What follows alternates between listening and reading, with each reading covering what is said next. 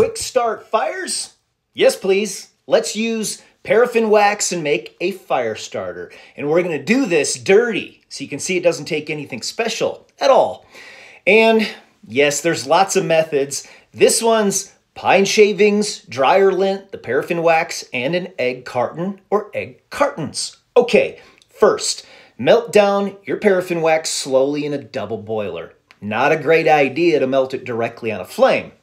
Next up, combine the pine shavings and dryer lint in a bucket. Then you're going to pour in the melted paraffin wax. You're going to stuff each of the egg carton cells with your pine shavings, dryer lint, and paraffin wax mixture.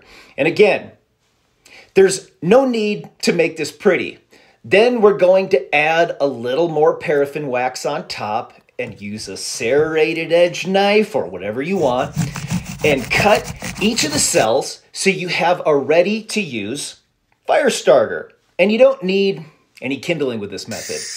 These things are going to burn and burn and burn. Perfection, the best there is, because let's be real, a crackling fire at home when it's cold outside, well, that's the best heat source of all time.